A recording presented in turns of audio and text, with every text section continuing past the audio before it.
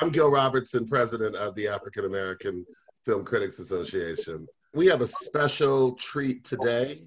We have Stacey Abrams talking with us regarding the new Amazon documentary that debuted last week for AAFCA Roundtables. We're going to get right into this because there are a lot of members on this particular AAFCA Roundtable. Starting to my left with Katia Woods out of Philadelphia, Reginald Pounder out of Chicago, Okima Gunn out of Chicago, Rebecca Ford out of Chicago, Aisha Muhammad. Aisha, you know what? I forgot the market. You're Baltimore, right? No, I'm Philly. You're Philly too, okay. This is Aisha's second time joining us. Rhonda Rasha Penrice in Atlanta, Thomasina Farrar also in Philly, Adriana Gomez Weston. Hey, Adriana, nice to finally meet you. A new LA resident, my hometown, now living in, a San Diego resident, now living in my hometown of Los Angeles. Yes, my first time, so happy. Nice, we're glad that you're joining us. And the remarkable KB, who lives in New York, but who is spending her COVID summer in Houston with her family. So without further ado, I'm going to let you guys do what you do so well, and I'll see you on the other side of heaven. Hi, good afternoon, Ms. Abrams. A pleasure to speak with you. I wanted to ask, I was raised in North Philadelphia. It's a lower income, working class community.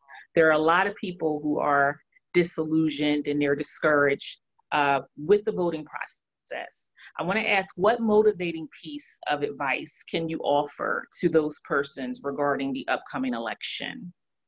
Well, I believe in beginning with the truth. There are legitimate reasons to be disillusioned with the voting process. Part of it is that we have been taught to believe that voting should be a magic pill, that if you show up and vote, things change. And it's just not how government works.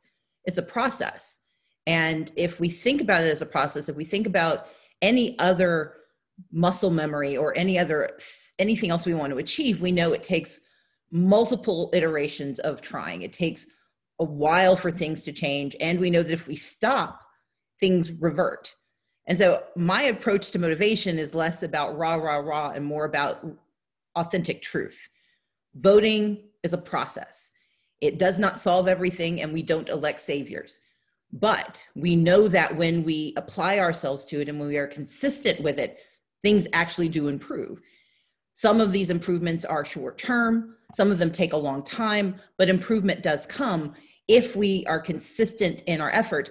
But in this moment in particular, we have reached not only the process working, but we've also reached an inflection point in our power. This is we have the single highest concentration of communities of interest that we have ever had at a moment where that matters the most. There are more of us than there have ever been before, and we have more opportunity than we have had in the last decade to actually make this work because of the fight against voter suppression, because of the laws that we were able to change in Philadelphia, change in Pennsylvania, but also change in Wisconsin, Michigan, Georgia, Texas, Florida. In all of those voter suppressing states, we actually have the opportunity for our interest and our efforts to meet the moment. And so I encourage people to vote in this election because our lives are at stake. And because we have the real opportunity to change the outcome if we show up. And the proof point is not past elections, successes or failures, it's the current efforts. The reason they're being so aggressive is that they can count too. And they know if we show up, we win. Thank you very much. Hi, Ms. Abrams, Katia Woods out of Philadelphia as well. One of the things that, we talk about every 4 years is the lack of young people participating in the voting process. We seem to always hone in on subject matter such as student loans and the economy.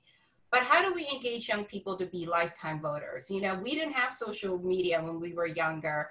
And I grew up in a house where we did speak politics at the dinner table. However, how do we make the connection that what happens on the other side of the world is not just student loans, it's not just the economy, it's a myriad of things that have an effect that affects their community. How do we get them to buy in? So one of the reasons for All In, the Fight for Democracy, was a conversation I had with a young person who worked on my campaign. We had unprecedented youth participation. We increased youth participation in the 2018 election by 139%. And that was across all racial spectrums. And this was when we considered youth anyone below the age of 30. One of the ways we were able to engage them was that we actually resourced them. We gave them money and we said, look, come up with an idea. If it's a good idea, we'll fund it. And that helped change the dynamic. But this conversation I was having was with one of our key lieutenants. And we were talking about, this was in 2019, we were having a conversation about what was happening in Florida and the retrenchment by Governor DeSantis against the returning citizens and Amendment 4. And she said, why do they keep calling something a poll tax? There's probably a sexier way to describe it. And I said, what do you mean a sexier way to describe it? She's like, I mean, what is a poll tax anyway? No one knows what that means. We need to come up with a better way to describe what's happening. And it hit me like a ton of bricks. When you and I were growing up, when most of us who are involved in politics were growing up, you were either in the civil rights movement or you're children of the civil rights movement. We have an entire 2 generations that are removed from what the movement was about and what the lexicon was. And so part of the reason for the film is to connect the dots from what began as voter suppression and what we currently has seen manifested, particularly for young people. That voter suppression doesn't just target people of color, it intentionally targets young people. We see this in Texas with the fact that Texas and Georgia. Texas, where you can use your gun license, but not your student ID. Georgia, where a state-issued student ID is considered invalid for the purposes of voting, but perfectly valid for the purposes of taking your money. In New Hampshire, where they rewrote the laws because they were afraid too many students were going to vote in the 2020 election. And Florida, where they shut down on-campus polling places, arguing there wasn't enough parking. And so part of the responsibility is that we have to recognize that voting doesn't operate in a vacuum. We have seen a decimation of civic education over the last 20 years because of the push for education to be about rote learning as opposed to internalizing and actually growing your mind. We have seen the adoption by so many of us who understand the civil rights movement. We watched Eyes on the Prize in part because all we had was PBS. They don't have to, so they don't see it. And so we can't see these things in isolation. We have to see them of a piece. But then that means also tying what those movements meant to what they are facing today. Because young people, regardless of race, care about the environment. They care about jobs. They care about criminal justice reform. They care about whether they have bodily autonomy. And we have to do the education we have to do it in hindsight, because we've got to explain now that the connective tissue. If you don't want to be charged with a crime and you face 6 years where someone with the same exact crime faces 6 months, you got to vote on district attorneys. If you want to see justice for Breonna Taylor or Ahmaud Arbery, then we've got to have judges who actually pay attention. And if you want to be on those grand juries making those decisions, you've got to register to vote. And so part of our responsibility, and what I see as one of the goals of All In, is that we've got to do the teaching that has unfortunately left so many of these young people out of the conversation. So it's not just about the issues or the process, it's connecting the dots and being intentional about it. Because when we are intentional, we actually do see dramatic increases in participation. And I would just say, go look at the streets where protests are happening. If we do more than simply say, just go vote, if we say protest in the streets and then protest at the ballot boxes and connect those dots, we will continue to see a rise in youth participation in our elections. Thank you so much, and thank you for all you're doing. Thank you. Thank you for all you're doing. I really appreciate the fact that I'm Reggie Ponder, the real critic out of Chicago. I really appreciate the fact that you're doing the work that you're doing. I'm particularly interested in the number of young black men voting. That's of real interest to me, because when I talk to them, there is a despair about what does that mean for me? Does my life really change? What I think the film does well is that it goes through all of these things that try to block folks from voting, and it made me think that if it's that valuable to block people from doing it, then it must be that valuable for people to do it. So from a plan standpoint, what would be the plan to make sure, from because I'm interested in young black men, seeing this, understanding this, grasping this, and being more part of the movement? You can't fight an enemy you don't know and you don't understand. And for young black men in particular, again, as with young people, there's an intersection of challenges that we often elide, and then we're surprised when people don't get it.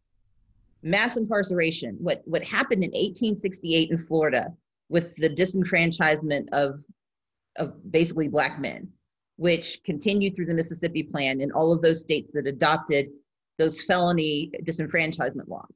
When you layer that with mass incarceration that also disproportionately targeted young people of color, black men of color, and then you layer on top of that the set of impediments for re-emerging into society, whether you are caught in that or not, you are affected by it. Because there are very few young black men who don't know someone who has this impediment. And voting is, to Katya's point, voting is a communal thing. If you grow up in a community that votes, if you talk about politics, you learn to make that your ethic. But if you grow up in a community that is centered around disenfranchisement, centered around disadvantage, centered around marginalization, then you're going to be deeply suspicious legitimately of anyone who tells you it's not so. You're going to believe the evidence of your eyes. And so the reason for the film is to say, your eyes aren't tricking you, but let me tell you what you're seeing. And that's part of the reason for showing that arc of history. But the other thing we wanted to show were different iterations of what it means to have this power. That it's not just about every young black man being on paper. It is about the fact that entire communities are disenfranchised, and that's one facet of it. But let's talk about what can be done if you get on the other side. Desmond Meade's story is not just about a returning citizen getting the right to vote. It's about someone who came out of prison who forced the state of Florida to change its ways. And that kind of redemptive story, I think, is critical. But we also have to think about the real politic of young black men who face disproportionate likelihood of undereducation, over-incarceration, and underemployment. We have to be very intentional about talking about what these things are and what the solutions are. It is not enough to say, go vote, if you don't explain who's in charge of making the choices and what those choices should look like. And so in my world, it's a triad of responsibilities: protest in the streets, protest at the ballot box, and protest in the halls of power. If you skip any of those steps, they will skip over you and they will not deliver what you deserve.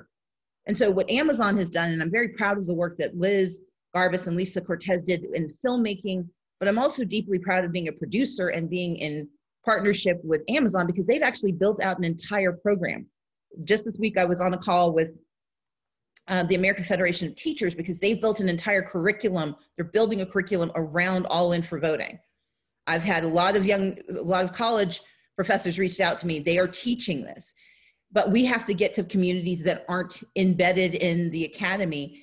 And so part of it is making sure that we're pushing this film out in every medium. We're working with NAACP and other groups, Community Change, Color of Change. So we've got a broad network of organizations who have as their very clear focus reaching these marginalized communities that legitimately despair, but really helping them understand what the enemy looks like with voter suppression so that they understand what change can look like if they engage. Thank you so much. I was excited seeing the movie. Now I'm excited hearing the plan. So thank you so much. Well, go to allinforvoting.com. You can see all of the resources that we have, including resources for returning citizens, for young people, for military. We want people to understand that this is not about a moment. I hate the phrase, it's not a moment, it's a movement, but this is not about the moment. This really is about how we create a transformational understanding of the power of voting, because fundamentally, this is a power grab. If you cannot win through the power of your ideas, they intend to win through the power of suppression. And we can only win if we use our power to overwhelm theirs. Hi, nice to meet you, Miss Abrams. I was so impressed by the movie. I was really taken aback and really shocked by what was going on. And I was surprised at how unaware I was of what was happening in regards to voter suppression. Um, I noticed that you said in the movie when you did your speech that it wasn't a concession speech, that you wanted to bring awareness, and maybe that what happened to you that day was to bring awareness to people about voter suppression in Black and Brown communities. Going forward, how do you feel that we can reach like the masses, like you said, in regards to, you know, putting it out there that this is happening? Because I was totally unaware of it. So I had the option on that day to either challenge the electoral outcome to see if I could make myself governor, or I could challenge the system itself. I'm the daughter of folks who were civil rights activists as teenagers who raised me to understand the scope of the system, but they also raised me to understand that this can't be about a single person, because the minute it becomes about a person, or in my case, about a politician, then you give people the permission to abdicate their responsibility, because then it's just about one person trying to get a job. My obligation was to leverage that moment to have the larger conversation about a system that is broken. And when you focus attention on a system, you give people permission to be angry and to be engaged, but then you have to explain what the system is. And you should not feel shocked that you don't know it. Part of the nefarious nature of 21st century voter suppression is how obscure it is, how pernicious it is, because it looks like user error. It looks like people making mistakes. And because we don't talk about it, people don't go home and say, well, look at what I did wrong. That's not what we do. And so for the last 20 years, people have been facing voter suppression, but they usually presumed it was their fault. Well, I should have had this ID. I should have known when I was born 70 years ago in segregation that I should have demanded an original birth certificate, because in 70 years, they're going to make me show it so I can have the right to vote in Wisconsin, even though Jim Crow said I legally couldn't have it. I'm a Native American who lives on a reservation where the state has the power to either grant me or deny me a residential address, but they're going to make a law saying I have to have a residential address in order to vote out the people who require that I have a residential address. So it's designed to be a trap. And part of the goal of the film, part of the goal of my speech, part of my mission is that we have very few moments of virality. And I didn't necessarily know I was going to have a viral moment, but I know a lot of people were paying attention to my campaign. And I had that moment. My responsibility was to leverage that moment, but it was also my responsibility to give voice to a system of oppression that could be defeated if we knew it was there. So it's a very lofty way of saying this. I wrote a book about it. Our Time Is Now: Power, Purpose, and the Fight for a Fair America. I've done podcasts with just about everyone. I've done podcasts with one of the stars of Doctor Who. I've done podcasts with reporters. I've done podcasts with Buffy the Vampire Slayer lovers. I will talk to anybody, because we have to meet people. I've done Instagram lives with folks that my nieces and nephews now think I'm important because they saw me with them. And we did this film. We cannot break a system until we explain what the system is.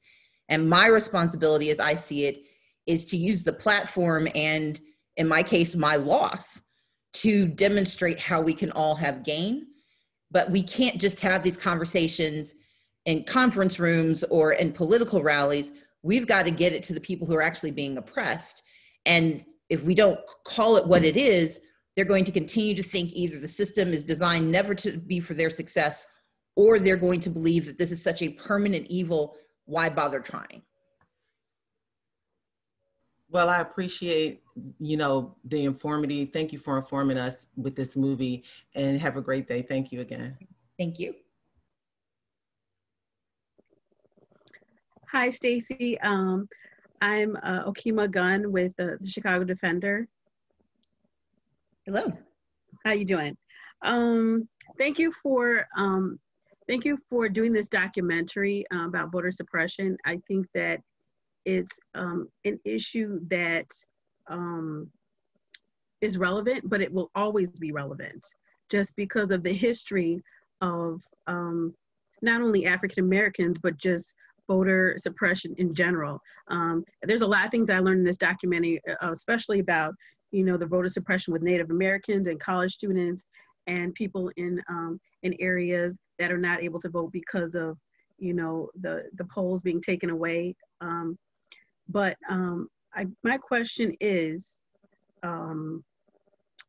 when you voted when you voted in your election, when you went to the polling place, and I know you had cameras following you, and then you went to go register, there was your status was absentee. Was it an absentee ballot, or there was some kind of confusion? Mm-hmm. And so what I wanted to know was, what were you thinking at that exact time, and how did that motivate you to move forward and to let other people know about different types of ways that they can pursue their voting rights?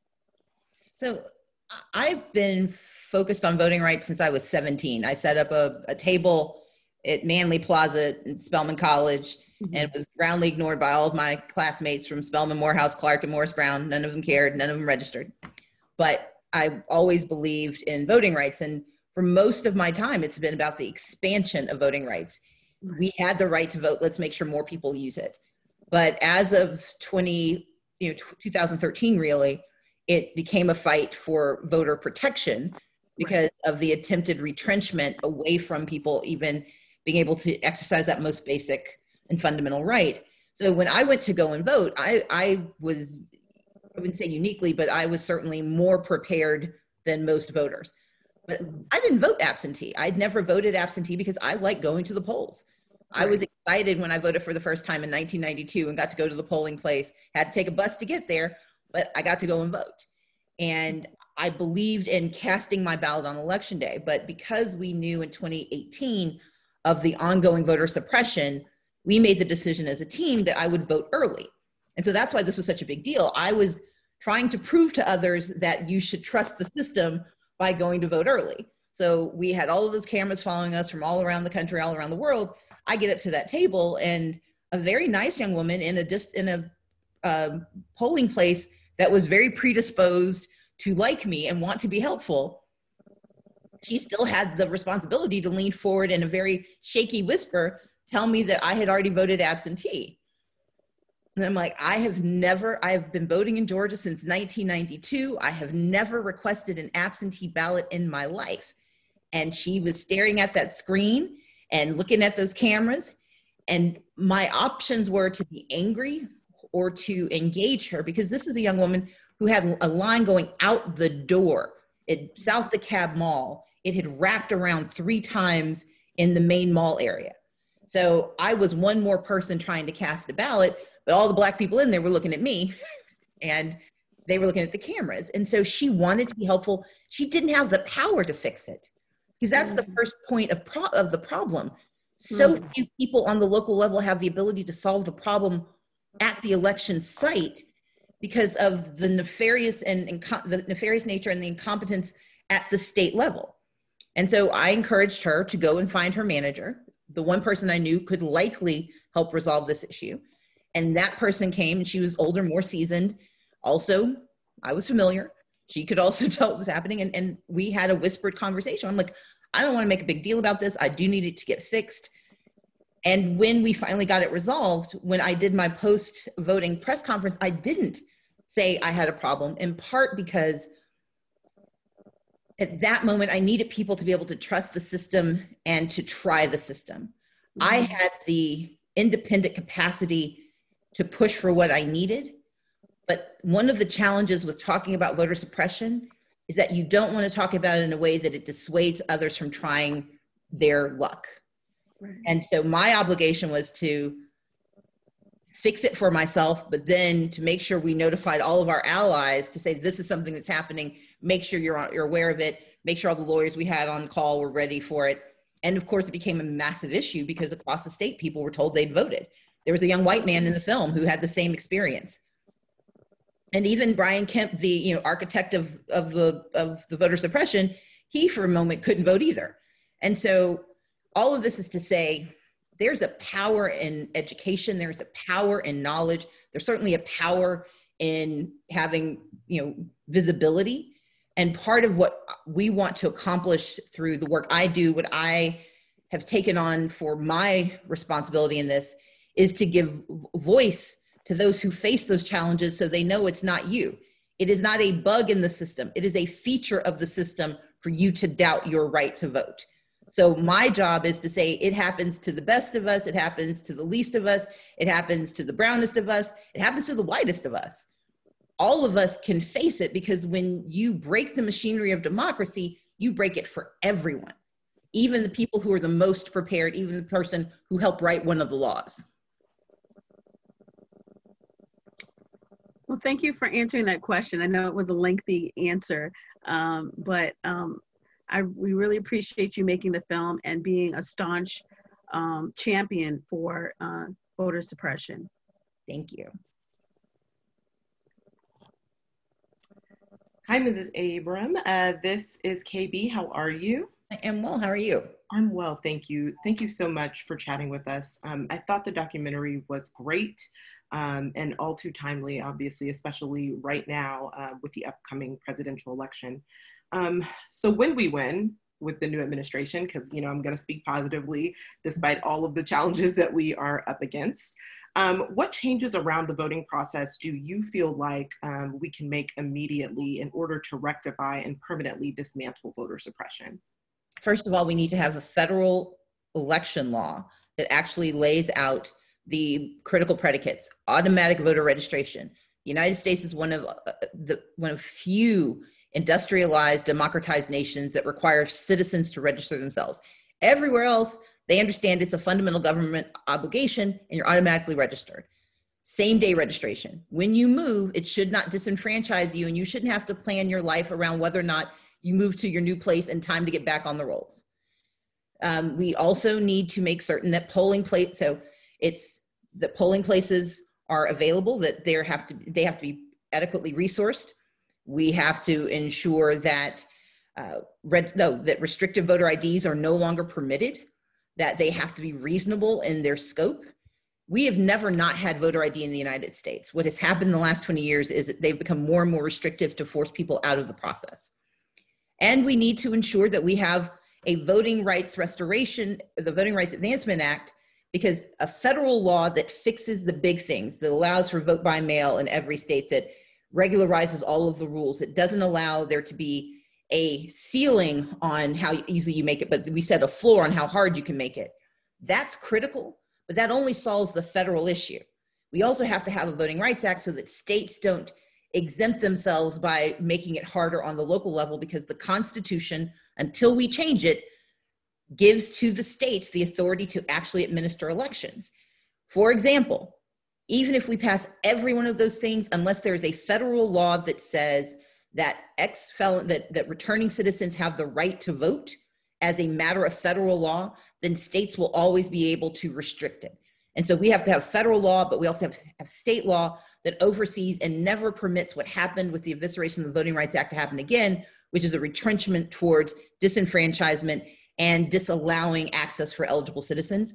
If we do those things, if we do those in the first 100 days, it solves a lot of our future problems, because the point of entry to power in the United States is the registration of the right to vote. And then the way we make that power real is our constancy with voting. I liken it to chemotherapy. We have the cancer of racism, the cancer of systemic inequity. We have the cancer of just a lack of humanity. And you cannot cure cancer with a single act. It takes chemotherapy. You've got to keep going back and going back. And sometimes the cure feels harder than the disease, but we would never say, never mind. We would constantly apply that treatment because we know that the cure is necessary. And that is how we cure voter suppression, by applying the strictest of protocols and keeping at it so that it can never recur, that we're constantly in remission. Well, thank you. Thank you so much for that answer. And thank you for all of the work that you're doing. Thank you.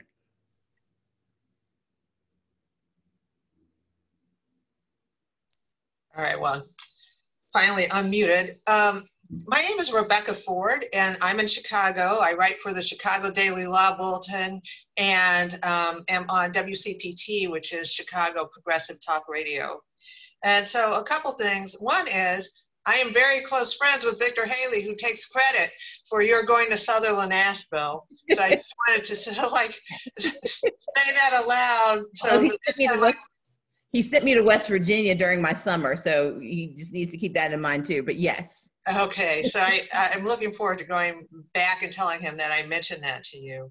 And then I was going to say, you know, on this, for the African American Film Critics Association, we have people all over the country, and they're, you know, sort of reaching to people with really diverse interests.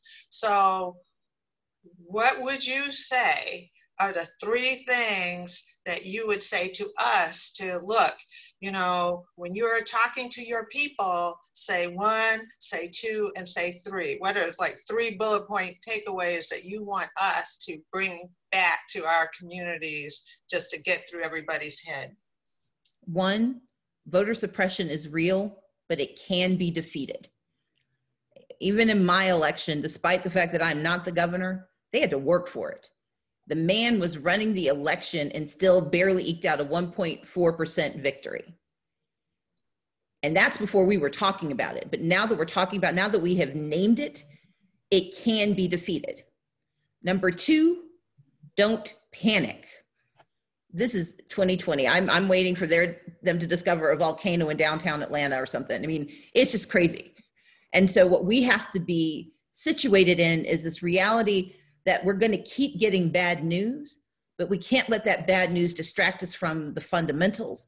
And the fundamentals are we get to choose who's going to lead us out of this pandemic, out of this racial reckoning, out of these challenges, and that selection happens in this election season. So whether it's about the post office or about murder hornets, do not panic. Do not let the President of the United States distract us with the incendiary things he says for exactly that reason. He knows it's crazy, but he knows if we're focusing on him, we're not focusing on us.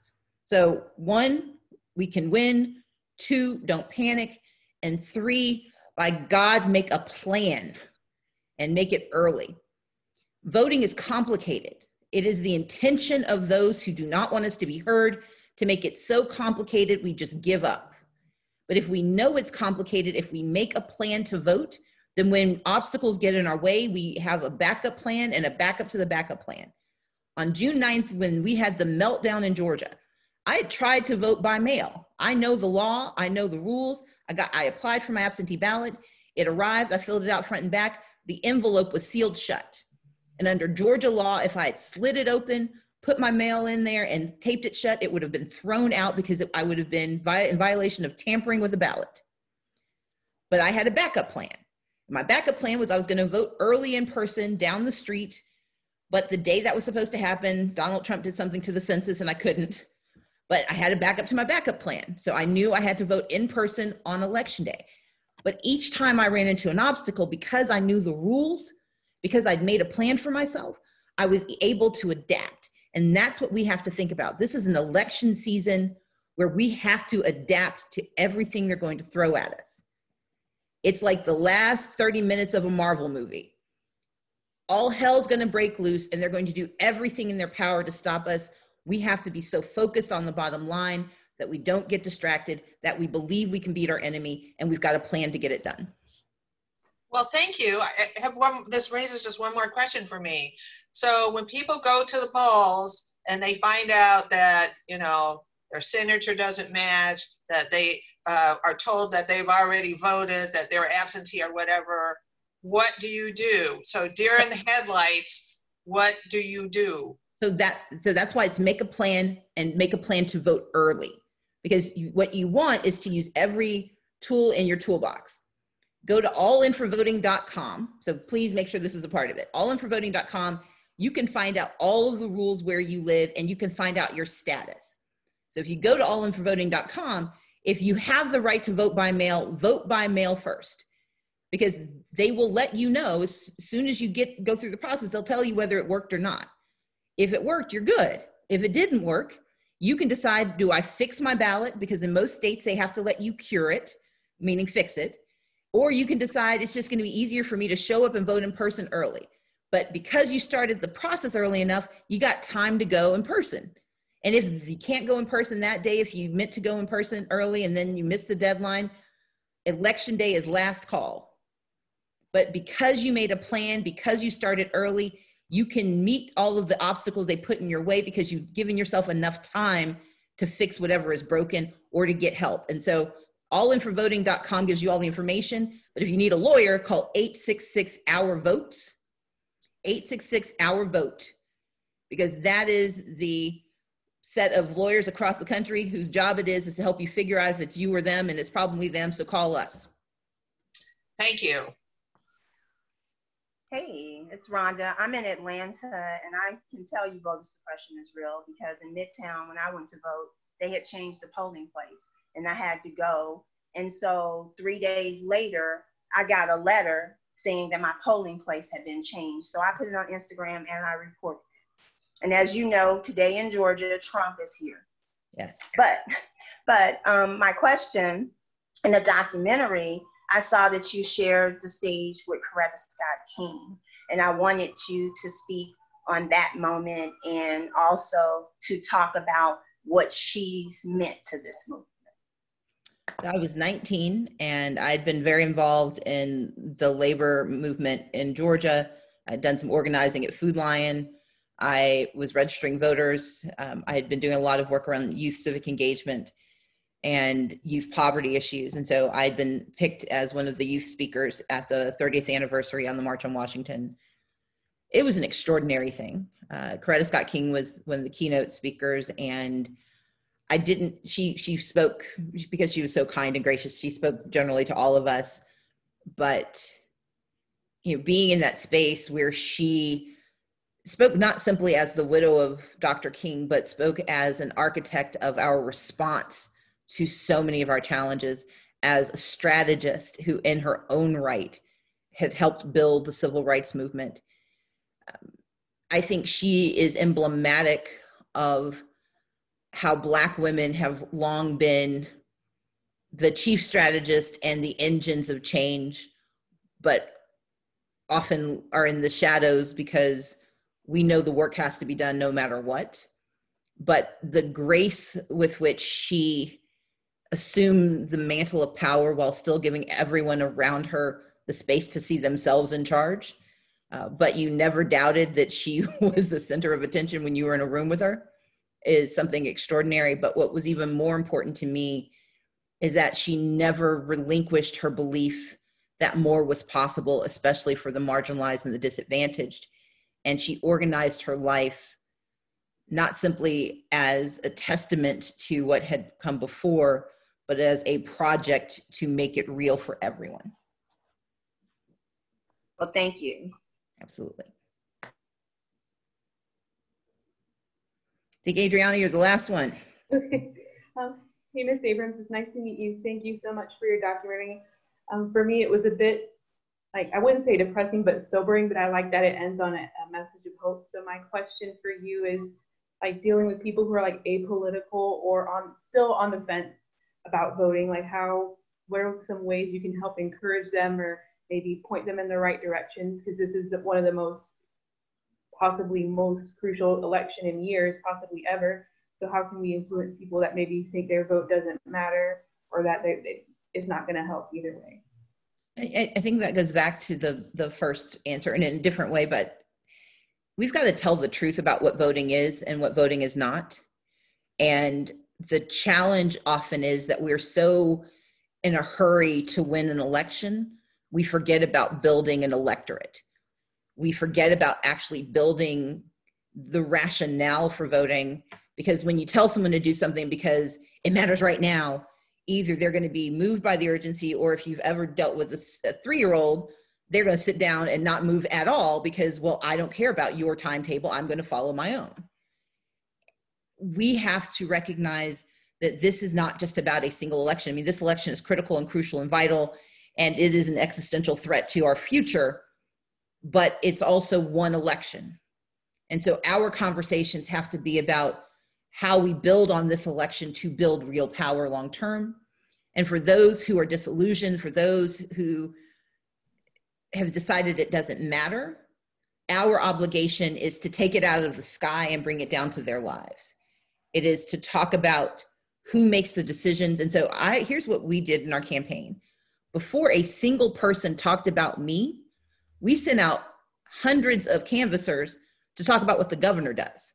Because nobody cares about who they're picking if they don't know what the job is. And part of our opportunity to engage those who are disengaged is to, instead of starting by saying, here's what I need you to do for me, ask the question, what do you need? How can we help? Because if people believe that there is something in it for them, they are willing to overcome their disbelief and try. But if it seems like this ethereal notion, you're doing it for the ancestors, you're doing it because you're told to, you're doing it because you just want people to shut up, you might agree in that moment, but you're never going to actually follow through. But if it begins with how can we help, what is the challenge you face? It's why I'm fighting so hard for the census. The census seems like one of those things nobody cares about, but it's going to determine the next 10 years of our lives. And the Trump administration is doing its level best to lie about who's here. But I don't tell people to fill out the census because it is an important statistical analysis. I say fill out the census because if you have a cell phone or utility bill, they already know how to find you. You only get your money and your political power if you fill out the census. And when I say your money, I mean when they release those COVID checks and they decide how many people need to get them, if you are not counted, you will not be in the number. And so it's taking these big pieces and these large esoteric arguments and concretizing them so that the people whose lives will be affected if they don't vote understand that it's not about this macro issue, it is about this micro success that they can have. And the most fundamental way to say it is you are either at the table or you are on the menu. You may not believe in politics, but politics believes in you. And they will either use that power to help you or they will use it to hurt you. And if you are tired of being hurt by it, why not try the opposition? Why not try the other way? Ms. Abrams, on behalf of the world's largest group of Black film critics, we thank you for your time. We thank you for your leadership. We thank you for your efforts. All in the Fight for Democracy is airing now on Amazon Prime. We invite you to watch it and to be involved in the process. Vote on November 3rd. Vote on November 3rd. Chorus, vote on November 3rd. Say it again. Vote on November 3rd. Vote on November 3rd. Vote on November 3rd. Be part of the solution. Be part of the answer. Thank you so much, Ms. Abrams. Thank you all for having me, and thank you for the incredible work you do. Let's go watch a movie. Absolutely. God bless. Bye-bye. Thank you.